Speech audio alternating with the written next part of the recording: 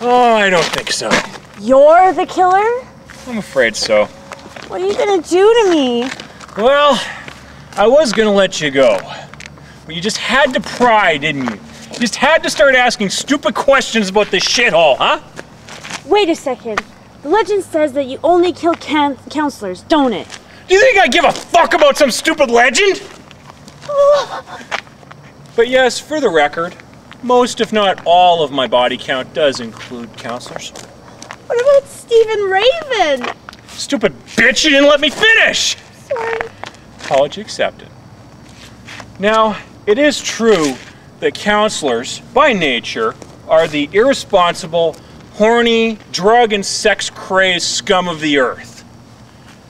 It's also very, very true that they left me out to dry when I escaped and allowed me to get with that fucking pedophile.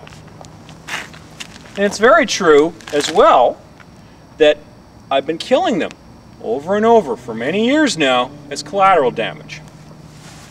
It's also very true, or very possible at least, that I'm completely, utterly, hopelessly insane. That's the fuck of it, kid.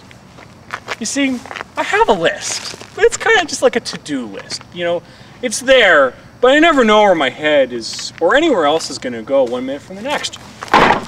Sorry about that. Say, could you be a dear and give me my screwdriver back? No, wait, don't answer that. You're scaring me. Oh, you're scared?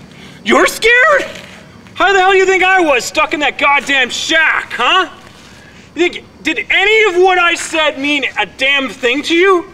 Selfish bitch. Yeah, no fucking search party. Did they even have a fucking autopsy for my parents? Huh? How about the, I don't know, all the newspaper reports? Huh, yeah, does anyone fucking read in the Interlake? Jesus Christ, the trailer park parcel like this.